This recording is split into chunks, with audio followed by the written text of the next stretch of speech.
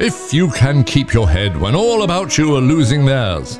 I know, bear with me. If you can trust yourself and trust those above and below you. If you can wait and not be tired of waiting, even when for the 27th time that week, your computer says it needs to install a program and restart within 2 minutes. And yet, don't look too annoyed, nor get too cross, even when things get really irksome.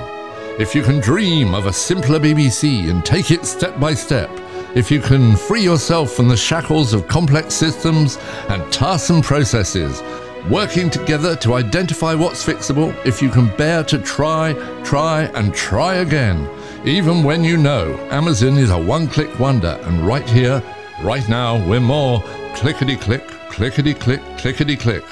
Or watch the things you gave your life to, broken, and stoop and build them up with worn-out tools. If you can free your heart and nerve and sinew to keep going in the face of some despair, if you believe that, bit by bit, we will make your life easier, empower you and trust you and inspire you anon. Make clear, simple decisions, involve you along the way.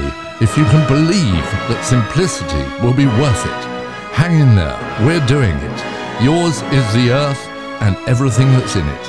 And, which is more, you'll have a bit of fun, my son.